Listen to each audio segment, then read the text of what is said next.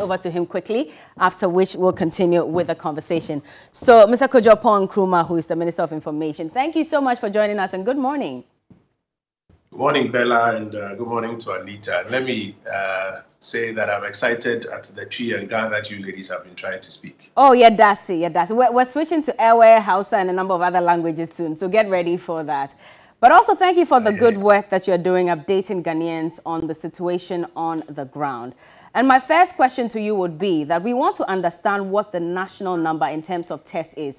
I believe that even before the president spoke to us during his fifth address, where he said that we were waiting for some 15,000 test results from enhanced contact tracing, and that is what will inform government on what decision to take moving forward in terms of extending the lockdown or other measures to be taken. There were some tests that took place even before mandatory quarantine as well.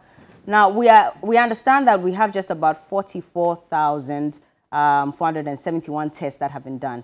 Is that the national figure, or did we conduct some tests earlier, and has that been put aside? So let me share with you the data that I have as at this morning. Okay. That as at this morning, we have done 50,517 tests. Okay. Now, that will be broken between 4 major categories. For the normal surveillance, which is what you are asking about. Yes. We have done about 13,838 tests. Okay. And then for the enhanced tracing and testing, we've done 34,657 tests. All right. Now, for mandatory quarantine, we have done 2,011 tests. Okay.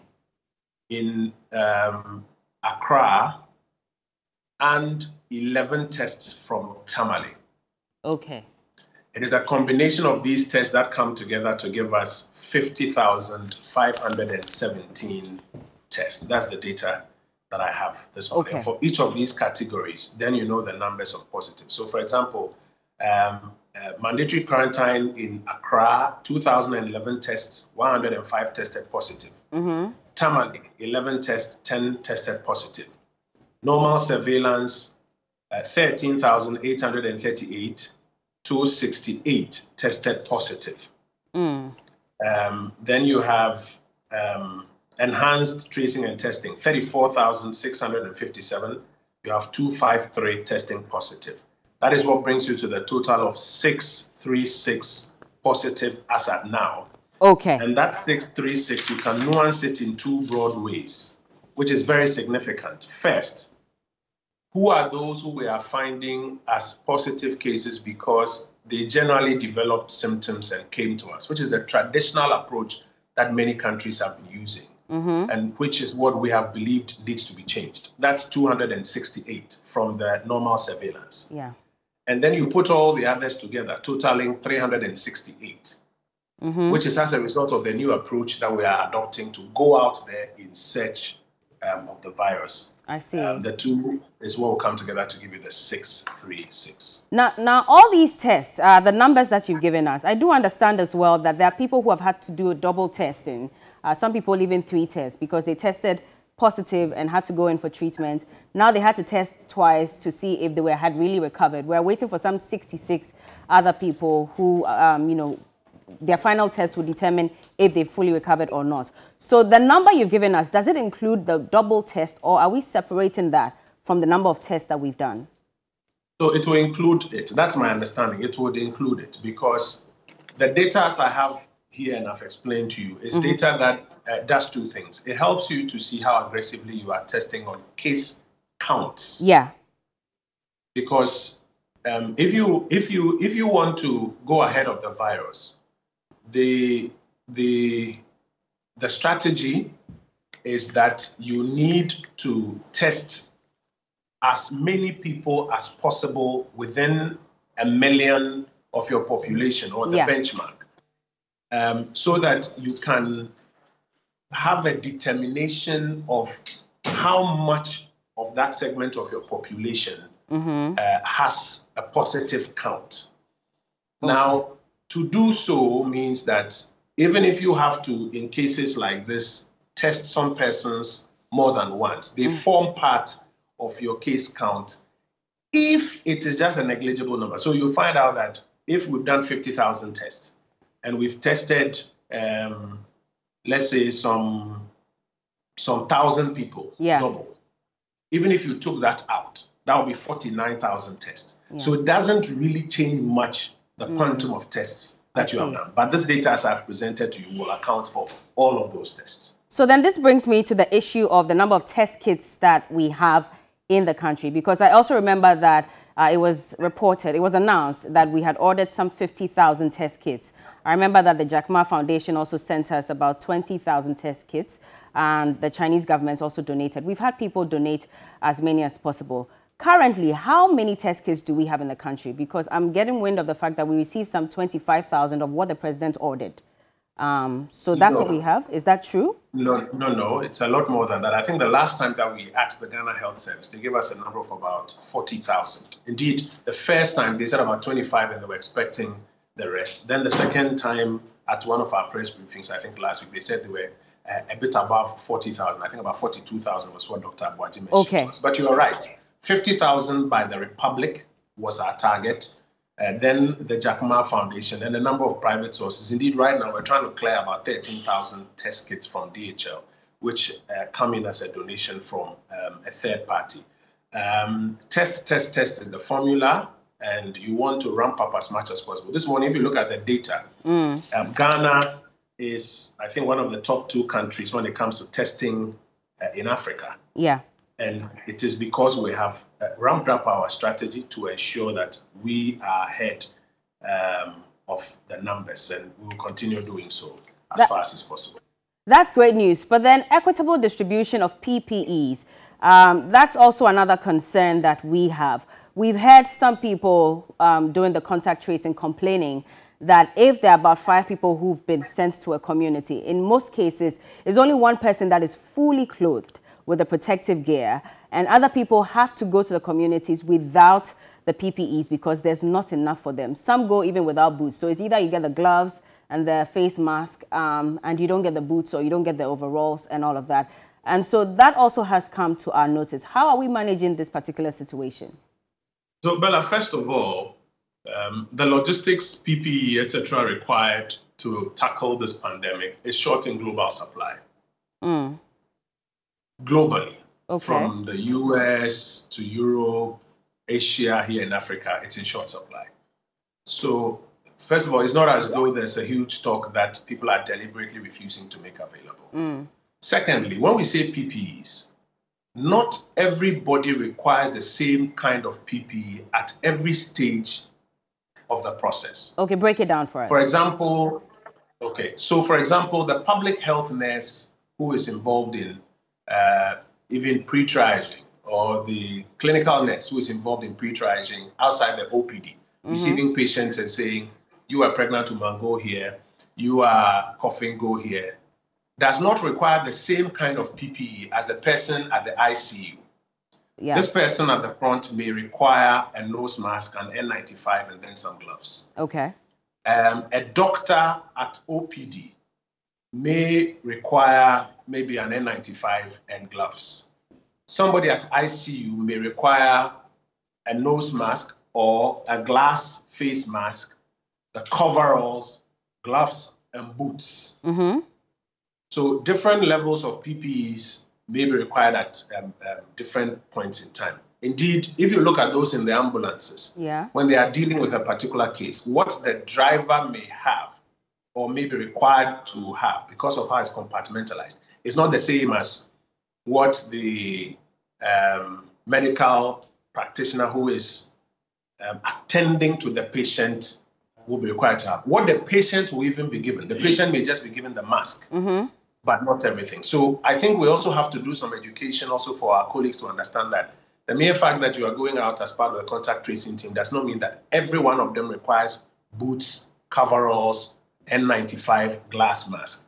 So there will be some variations in who is actually dealing with the patient and what that person requires. So even though the rest may require a mask and gloves generally, also to rationalize the numbers, because of what I've said earlier, that globally the short supply, it may as well be that what they are saying is that the one who is actually going to take the sample is the one that must be in the coverall and the mask and the glass facial covering and the boots and everything, while the immigration person or the driver, etc., may just be in the basic. So but they will also we should have done this education. Sorry to cut you, but we should have done this education before sending them out to the communities, shouldn't we?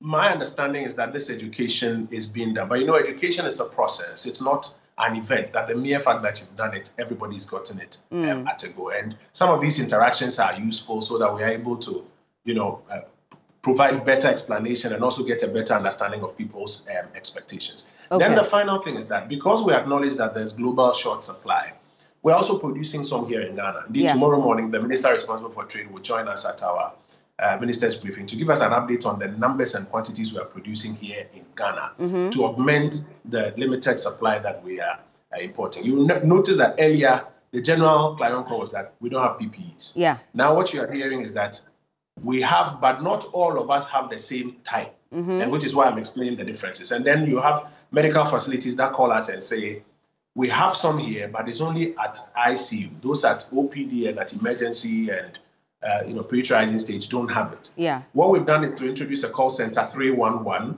and we encourage these persons to call and give the feedback so that we can also now feed back to those who are doing the distribution and the medical directors that this is the last mile nuance. Please attend to it. Okay, now we're getting an indication that in some of our major hospitals, due to lack of equipment and all the things they need to be able to treat some of these patients, they're having to wash the bed sheets and some of the things that they use in treating the patients so they can have enough to treat other patients as well. Has this come to your notice? And is this even right?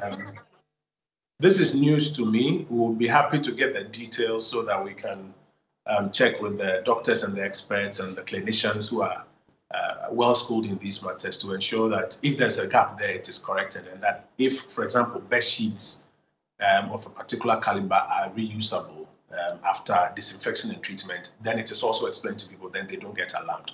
But we'll be happy to know the specifics so that we can better connect the dots. Definitely. And it's from Korle Bu. They're also asking for gloves as well. But this is just to draw your attention to it so that you can speak to the authorities to do something about it. But 2 days ago...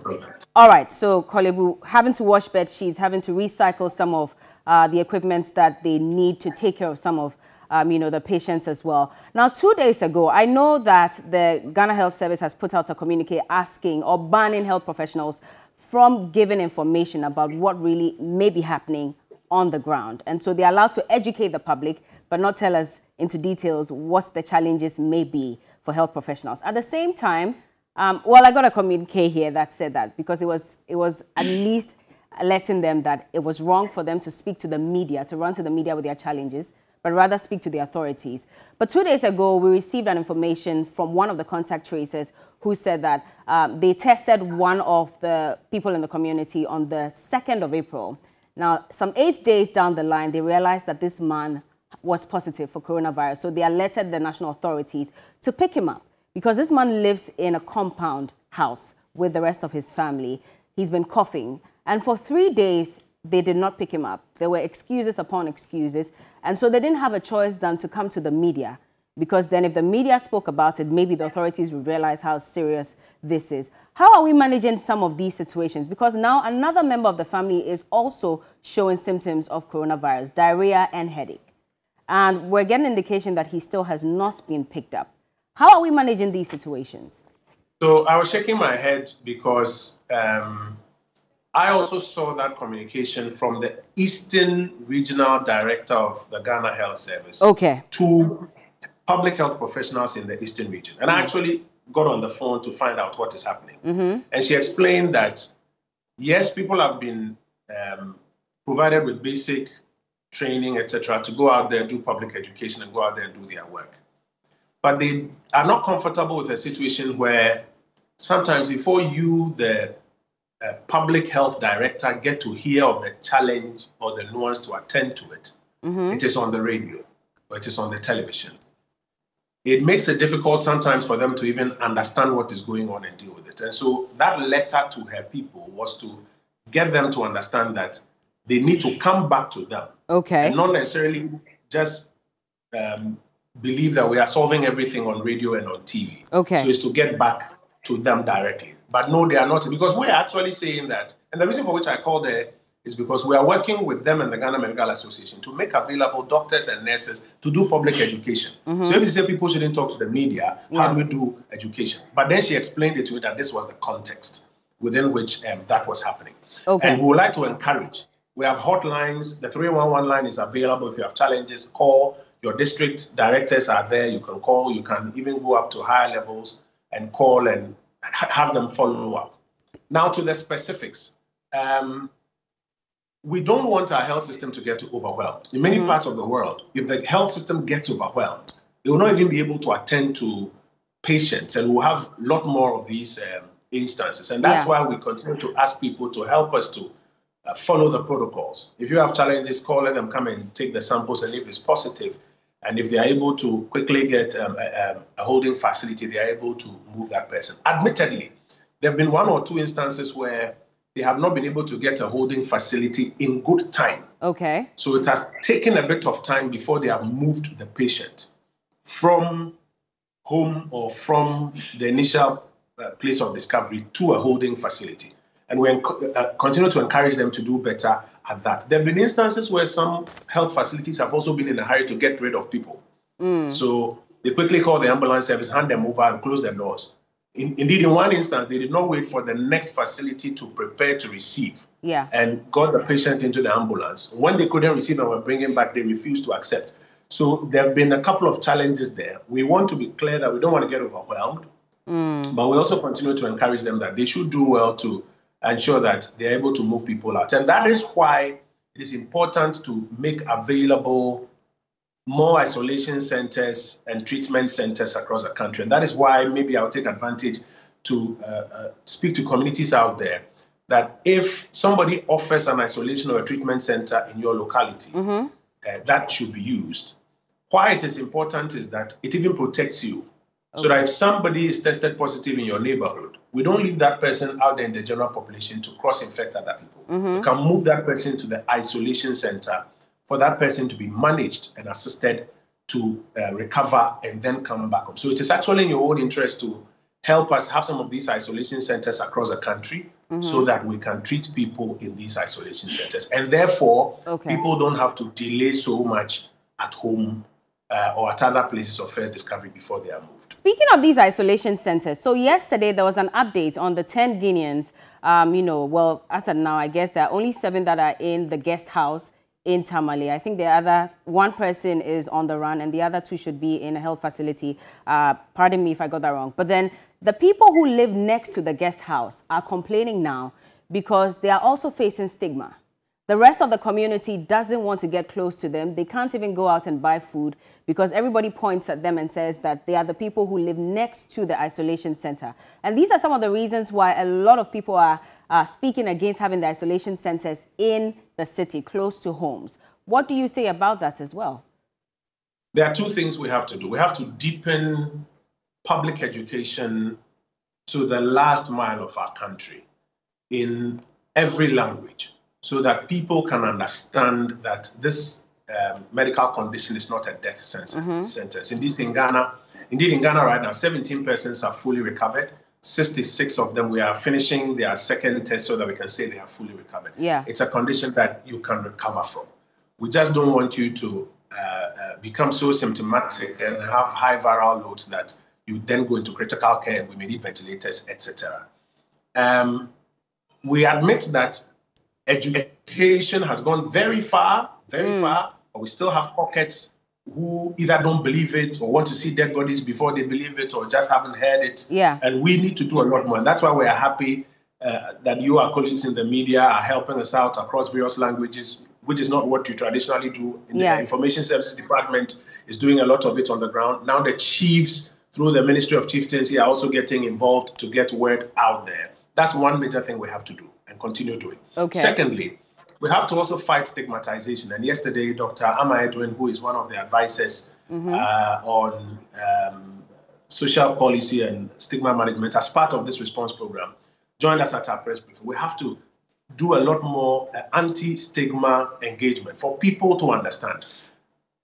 I, for example, go to Parliament and I have colleague ministers who call me Corona MP, hey, Corona Minister, COVID Minister. That may be on the lighter side. Yeah. But those are the beginnings of, stigma and tagging and pointing fingers, etc. But we need to do a lot more so that we are able to demystify it and therefore get communities more accepting of these isolation and treatment centers. I mean, talking about education, yesterday you mentioned it, your deputy minister also gave us an idea of the 8 languages that would have the president's address, the press briefings, plus other policies translated into. And we want to understand how soon this is happening. And my second question in relation to this would be that, so are we going to be translating all the information the president gave, all the addresses from day 1 till now? Are we going to translate all of them and replay? And how then do we make sure that people don't see address number 1 and assume that that is the current address, in society now? And so they might stick to that and not really know what's happening currently. Yeah, so we have started from the president's last address. Okay. So his last address has already been translated across the 8 languages, and it's being availed through the Ghana Journalists Association and the Ghana Independent Broadcasters Association across media platforms to stations across the country. We started, I think, 2 days ago, even before yesterday. That was when the Bureau of Ghana Languages gave us the first set of translated messages that are out. And then yesterday's briefing is also now, this morning, being worked on. And that is why at all of these briefings and in the president's addresses, he tries to recap some of the major things that have been done already, so that even starting from here, the major message strands, you would also be able to get it moving forward. For those who have hearing impairments, we have done sign language versions of them, which are also being availed for playback, mostly on television and then on social media platforms as well. Okay, well, that's great news. That means that we're not going to translate address number 1, address number 2, only the previous address, which is address number 6 and number 5. That's where we've started from, yeah. All right. Yeah. Well, thank you for that update. And we're waiting, as soon as possible for that to go on air. Now, let's move away and start talking about water distribution and the issue concerning people still buying water. I know that the president spoke about it during his address. You also had the Minister of Water and Sanitation come out to speak and say that they're writing letters to the NGOs that provide community water services, and also independent water tanker suppliers should be able to, give water for free. There are people who are still paying for water as we speak. There are homes where the water sellers have closed their tanks and are not selling the water because they are worried that they are running at a loss, even though government has insisted that we're going to give water. Now, the water tanker suppliers, the private ones, are saying that we also spend money in buying fuel. So if we even get the water for free, transporting it back, to the community will cost us something. We need to make money to feed our families. And so because of that, they're not giving the water for free. What is government doing about this as well? So first word of caution is that if you're having challenges in your local community, you can call 311, give us specific information so that we can follow up specifically and deal with. You can also let your unit committee member, that's the lowest denominator in the district or the municipal area, be aware, and they can then ferry the information to the district assembly so that some action can be taken. What we've been speaking about is what you would call public water. Yeah. Or water being provided by government. So water running through the taps, Ghana Water Company Limited tankers, Ghana Water Company Limited commandeered tankers are the ones we are talking about. If you have a challenge where maybe somebody has a well in his house and usually, or a borehole in his house, and usually makes that borehole available to people in the community, it will be difficult for you to say that that person should give that borehole water to people for free by force just because government has said so. That's a reality we must begin to acknowledge. Yeah. If somebody's private water resource is making it available, he may not want to give it to you for free, even when government is giving public water available for free. If you have a situation where somebody has this and even wants to give it away for free, but says, I use electricity in pumping the water, and to the extent that my electricity is not lifeline electricity, I want to charge you for electricity. That comes with its own difficulties. But for all public water resources put together by Community Water and Sanitation or Ghana Water Company Limited, they are affected by this program. And if you have any challenges with any of these in a specific area, we encourage you to give us a feedback so that attention can be given to it. So wait, are you saying that for people who have their own boreholes and wells and all that, they are allowed to sell the water? We are not saying that they are allowed to sell the water. We are saying that we would encourage that if at this stage, as government is doing so, if they can also make theirs available for free, it will be helpful. But the reality, Bella, is that if somebody has dug a borehole in front of his house and has been maybe selling it to people, it will be difficult for you to tell that somebody to give it to people for free or for you to insist without compensating the person. It's like somebody who produces sachet water or mineral water from their own borehole.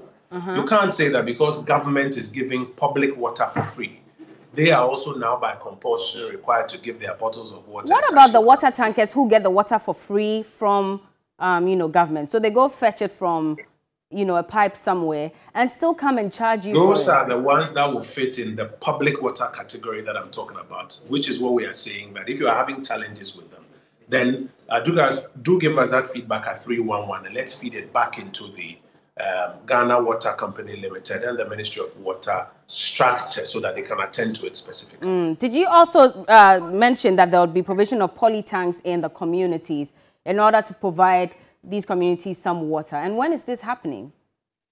I don't have detail on polytanks, but the feedback I have, the brief I have is Ghana Water Company Limited tankers and then private tankers that have been commandeered by the Ministry of Water and Sanitation to assist in this process. They are the ones that fit into this bracket. Those that also deal with the community water and sanitation water systems who are getting paid by what they sell, they are now to be compensated by community water and sanitation so that they can make that public water available for them. By the way, I'm being told that the numbers 311 and 112 are either always busy or they don't go through. And so people are not able to get through to forward their complaints to the authorities. And so I would want you to kindly check on that for me. I have a report here from last night, almost about 12,000 calls from 311, which we manage at the Ministry of Information. It's a 24-hour call center. The reality is that if you have a country of 30 million people and several people are calling in, it will delay a little bit. But we encourage you to have a bit of patience and wait as the persons on the line will finish with one call and they will be able to take your call as well. The calls come in every day.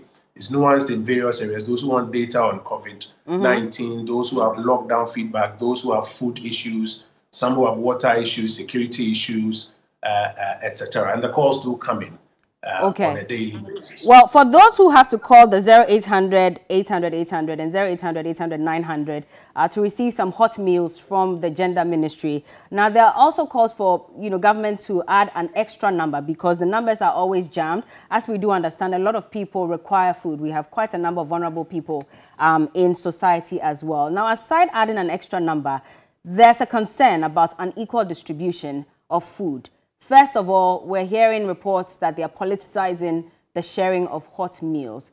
What is the mechanic like in ensuring that everybody gets the food and we don't ask for party colors? Because this is an accusation that has been put forward. I'm sure you've seen that video from Dr. Ezanato Rollins complaining bitterly about it. And I've just seen a statement. I have just seen a statement from the Ministry of Gender and Sanitation, which denies that flat out. And I think that what we should do is that instead of repeating that allegation, what we should do is to seek to validate it. I know your pressmen go out there and are on the ground. The mere fact that a politician has made an allegation doesn't make it true. But she's not the only one. Make allegations about you, Bella. I'm saying that we have but the fact that she's not the only one doesn't make it true. I'm saying that we can make allegations about you, Bella. It doesn't make it true. We have to validate those things. And here's why we have to validate. Because at this time, when the biggest problem we are noticing is that people are not even observing social distancing. And that has become the major issue that we are dealing with. It sounds a bit strange when you say that while people are not observing social distancing, and the evidence we are seeing, the photos we are seeing, are people crowding up, which we are very unhappy about and dealing with. then you say that people are actually inspecting party cards during that process. Sounds a bit strange to the ear. So it's important to validate as a first step before we keep repeating it. Well, that's why we're asking you so you can validate for us, Kojo. Well, no, I mean, it is not about me validating. The person who is making that allegation just shouldn't mouth it and go. And our colleagues in the media just shouldn't say that because this person has made an allegation, respond to it. Because I'm saying that the evidence that we are seeing is that people are not observing social distancing. And that's our major worry. And indeed, yesterday we addressed it, that if you can't observe the social distancing, then you might as well not even do it, because you're going to put people in harm's way while you claim to be helping. But is the information... So I'm saying that the evidence that we are seeing, the evidence that we are seeing, at first glance, makes it difficult to just take that claim or that allegation hook, line, and sinker. But I'm saying that that's why we have to validate it. But put that aside. This food distribution is being done in 3 ways. There's what the government is doing through NADMO. Yeah. There is what the faith-based organizations are doing, either on their own or as a result of what government is making available to them. Okay. And then you also have a third strand of private persons, including politicians, who are doing food distribution, private organizations who are doing food distribution. Across these 3 strands, one of the major challenges that we have identified is the non-observation of social distancing. And yesterday, some guidelines were put out on how to ensure that social distancing takes place. Today and tomorrow, it is my understanding that there will be some further nuancing of how to ensure that there are enough quantities out there for everybody to also be assisted. Okay. Those are the key considerations that have been evinced before our eyes that are being tackled. We want to encourage that at this point in time, now is not the time for people to attempt to do political gimmicks, even if you're a politician providing food. Now is not the time to play political gimmickry out of it. But that's why we're hoping that the Information Ministry would also investigate and be sure that these claims are false. Because you are the mouthpiece of government, and at the same time, you have to also give us that information. And so if we're coming back to you with what we have discovered, we expect that at least the Information Ministry will do their background check to be sure that this really is not true. Aside, shifting the blame on us and saying that we have reporters who also can't go, No. We're not shifting the blame. We are working in collaboration. Okay. Well, I mean, all that has happened so far, we have worked in collaboration. Indeed, yesterday, if you notice, when we spoke about people distributing food and creating problems, we said there are people or people spreading fake news. We said there are people in the ruling party, people in opposition who are doing it. We are not distinguishing between friend or foe at this point in time. And neither are we saying that it's the media's responsibility. No. All right. We all have to validate it. And that's why I'm saying that the evidence that we have all seen is people not observing social distancing. And that is what we are all tackling. If somebody is making a new claim that in the midst of this chaos, people are not observing social distancing, and that's the bigger challenge. But in the midst of this chaos that we're all seeing, somebody's apparently in these crowds inspecting party cards. That becomes something that we all have to validate, but not merely just repeat as though it is a fact that has happened. That's all I'm saying. Okay. But I think the substantive thing is to ensure that social distancing is observed and that we get as many people as possible help in this process. Definitely, and we're looking forward to that. But also the issue about electricity. Yesterday, we were hoping that, you'll touch on it because it was advertised that they'll touch on the issue of electricity. That didn't happen. And so throw more light on it for us. First of all, people with prepaid cards, are they all a part of it? And how does it work? Because there are people who have gone to buy electricity and have been told that, I'm sorry, but it hasn't started yet. So we can't make you buy just 50% of it and top up for you. How does it work? And when is it starting? So my understanding is that it's from April, May, June, and the credits will start May, June, July, 1 month in lag, using March as the benchmark. Yesterday, I think for about 5 hours or so, the Ministry for Energy completed all the various frequently asked questions that needed to be put together, etc. We initially advertised that they would join us, as you rightly said, but I think time was not on our side. Okay. Tomorrow morning at 9 o'clock, thankfully, the Honorable Minister, John Peter Mewu himself, will lead the charge as we provide a lot more detail on this. He would respond to all of those questions. The numbers have been worked out. The various categories have been worked out. Okay. And the President said Those who are in the lifeline category, it's free. Those who are in other categories, they'll get a 50% discount. Exactly. It's using March as the benchmark. And the details of how you can access it will all be outlined at 9 o'clock tomorrow morning at our next briefing. Does it also include people who are lifeline consumers but unfortunately find themselves living in a compound house, and so as much as they might pay maybe 50 less than the 20 cedis, that makes them lifeline, they have to contribute, and so the electricity bill is probably 200 cedis, 300 cedis, and so do not form part of it. These are people who have also raised concerns about it. Are we going to address all these issues? So yes, we will address all of these issues. You must recognize that the Electricity Company of Ghana identifies its customers by meters. Okay. Not necessarily how many people are in that house. So, for example, in my house, if I live with 5 or 6 people in my house, ECG identifies my house by a meter. And it is that meter that is receiving the benefits that is being made available. The detailed contributions of people in that house may not be what ECD is looking at. They are looking at that meter.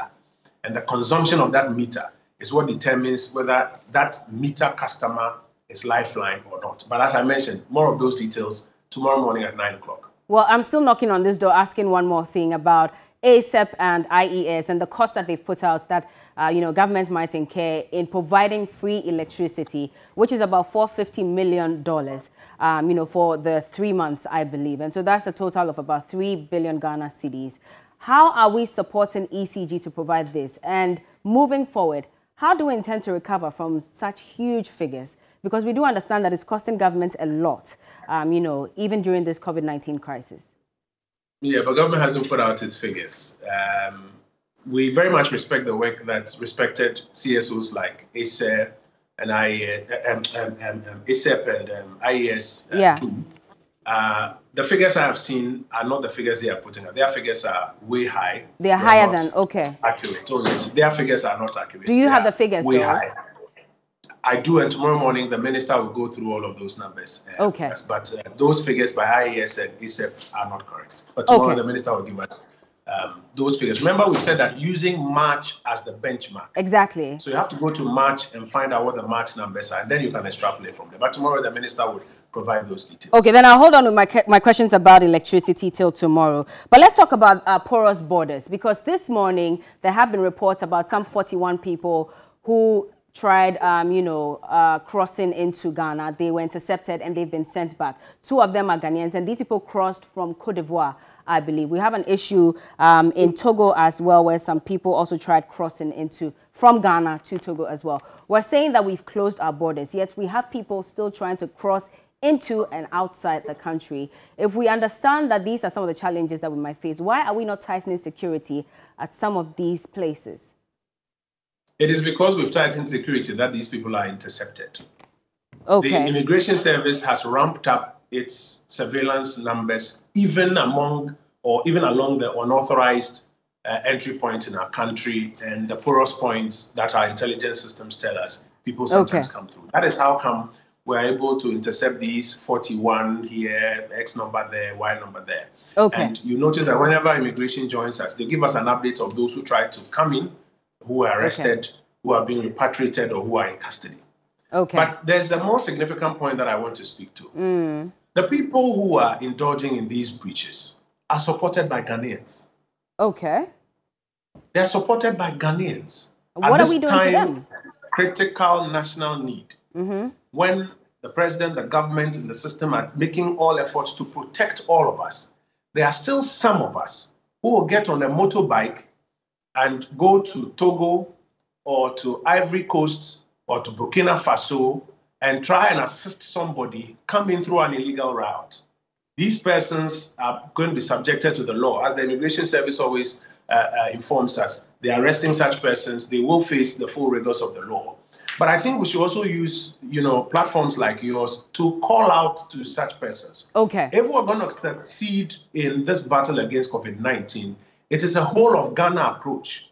Not President Akufo-Addo and his government alone. Okay. All of us must be concerned, patriotic enough, serious enough, committed enough, disciplined enough to support the government efforts so that we succeed.